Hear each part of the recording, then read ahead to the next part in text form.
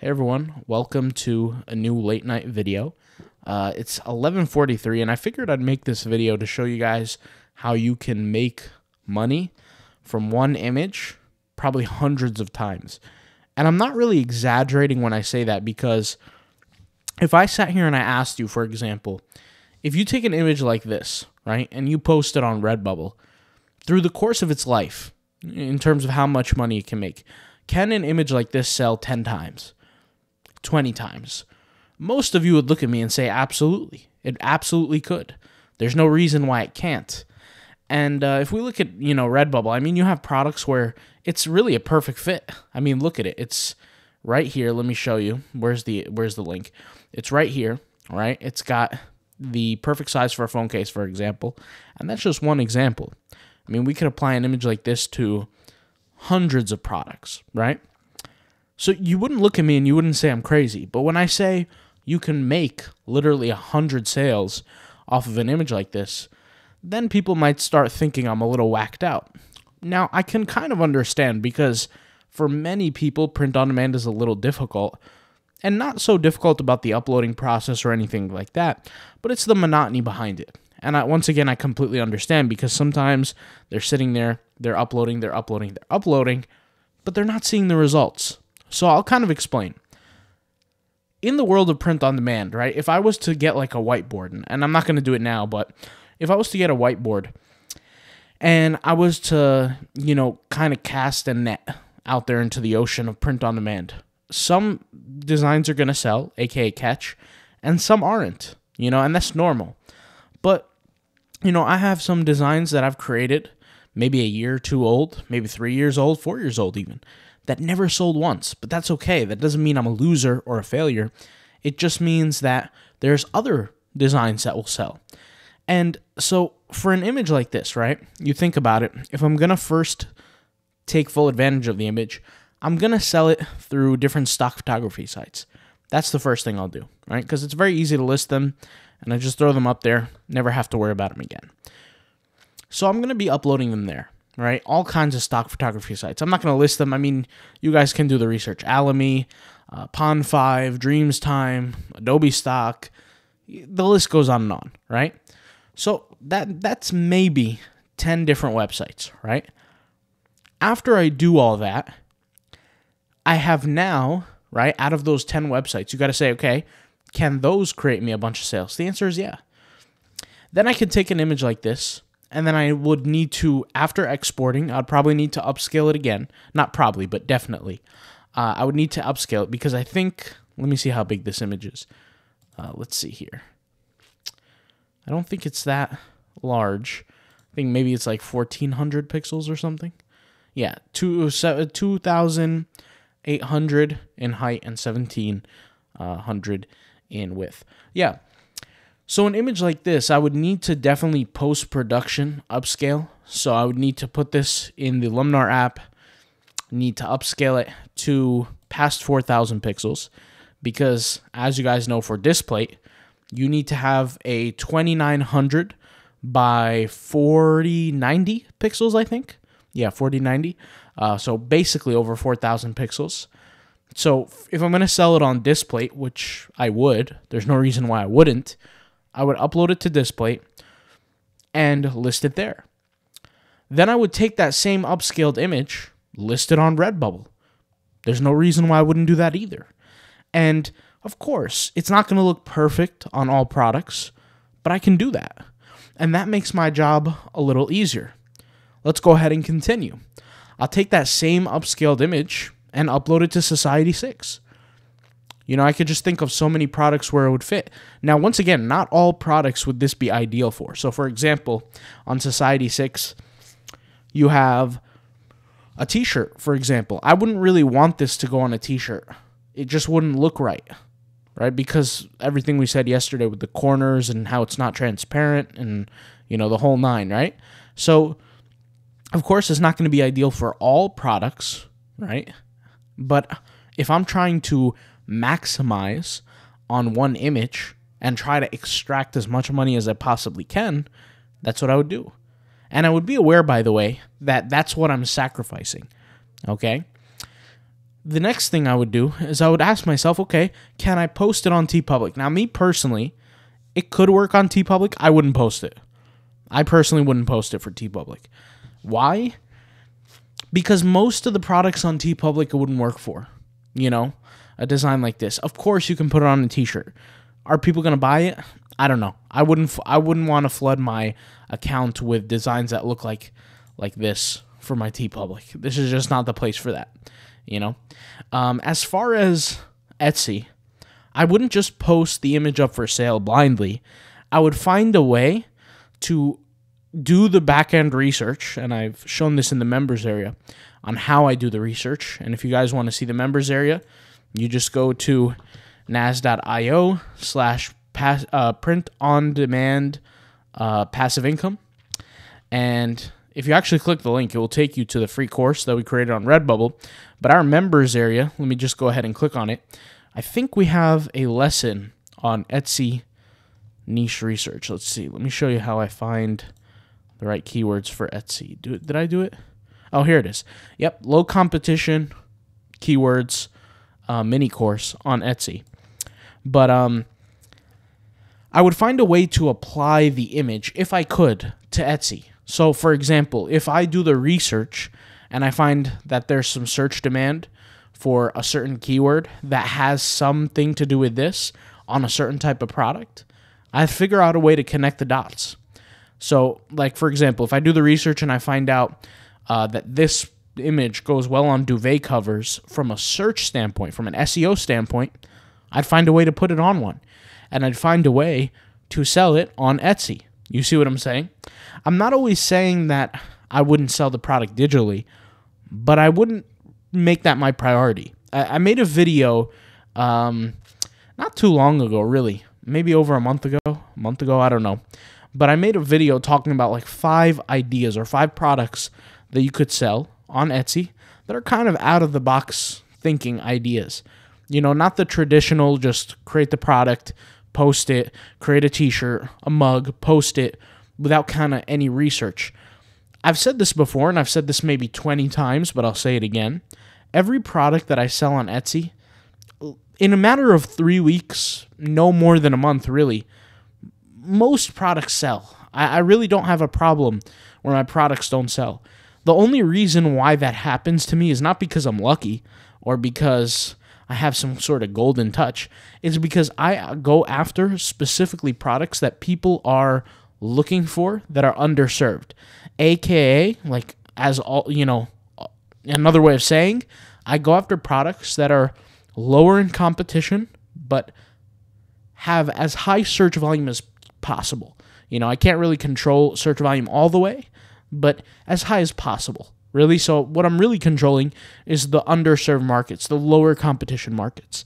And I get it. There are people who don't do that, and they love to compete with the big dogs, but that's not me. You know, I find my own niche, and I find ways to compete. And as for Zazzle, when I take an image like this, and I apply it to Zazzle, I can't really see this product working on a lot of different things other than certain one-off type products. Like I for example, if there is like for example, I've mentioned this before, and I don't want to go too deep into this, but because, you know, I'm planning to have future videos on Zazzle. But Zazzle is a great place for customization type products, right? So let's use this for example, these poker chips that clearly show, like, you know, occasion-based type designs. If I'm going to sell a product, what kind of occasion can I attach this to? It's not much. This is really not, you know, that. This is a one-off style. For example, if I go to Redbubble and I search for, you know, a national park type t-shirt, that's a one-off design. I'm not going to buy that one t-shirt 50 times for a bunch of people at a wedding. It's just not ideal, right? Especially from TeePublic. There's no customization on it. Same thing with Redbubble. If I go buy this tomato, what is this? Tomatoes? Pomegranates? I don't know what this is. Yeah, pomegranate. If I buy this pomegranate phone case, right? I'm not going to buy 50 or 100 to give out at my wedding. It's just, it's not related. It has no relation, but it's more of a one-off type thing. So with an image like this clearly serves those one-off styles. It really wouldn't serve me personally. I personally would not sell it on Zazzle. I know people would. I know people would sell it on some sort of poster or something on Zazzle. I get it. It's fine. If you want to do it, go ahead. In that case, you're really just benefiting off the SEO title base. And if I really was to give any website that kind of power over my art, it would be my own sites. It wouldn't be a website that I'm getting paid a part of a commission or a part of a royalty. I'm not interested in that. So for me, like with Zazzle, I have to play according to the rules of the game. And I know this is a late night video. I know some of you guys are watching this really late. Some of you are watching it really early, depending on where in the world you're from. But yeah, for me, guys, an image like this, I can make 100+ sales off of this image, really with not that much difficulty. Not that much difficulty. When you factor in all the things I just mentioned, we're talking about literally, easily over 10 websites, maybe even 15, 20, right? And we're also talking, aside from owning your own website, aside from taking the product, taking the image, putting it on a product, and sending these products out to people through your own site, through your own domain, your own store, whether it be Shopify or some other program, right? Aside from that, just using all these kind of curated marketplace type platforms, I can sell this image literally and easily over 100 times. Now, granted, I'm going to get different royalties. So, for example, if I was to even rank this, Society6 is at the top of the list. I'm going to get my highest royalties from Society6. The products that are usually purchased on Society6 are larger type products that cost more money to produce, whether it be a canvas, whether it be a poster, right, a framed poster, or whether it be curtains. I'm still going to be able to make a higher profit margin. The next thing is probably Displate, but with Displate, you can't really guarantee that it will always sell. I'm still working on Displate. I'm still learning Displate, so I can't sit here and give you recommendations on Displate because I'm still learning it as a platform, and I don't like to speak on things before I know what I'm talking about. So with Displate, I can't really speak on it because I'm still learning the platform as a whole, and for me, it takes me months or even years to learn something. So once again, I don't speak on it until I master it. But, for me, it's either hit or miss. I can't really speak on it too much. And then as for Redbubble, I mean, I'm going to get commissions of maybe $5 to $11 a sale for something like this, right? And it could happen, it depends. If I'm promoting it through Instagram or something like that, which would be, it wouldn't be something I would promote directly through Instagram. I'd probably use it as like a secondary or tertiary kind of process. For those who watch my Instagram stuff, you guys know what I'm talking about. I wouldn't directly promote this on the feed. So probably in the 5 to 10 range, but it could sell 50 times a year, 60 times a year pretty easily. Really with not that much difficulty. I'm already pulling in for brand new designs. And when I say brand new, under a month old, 10, 20 sales a month. And these are within the same month.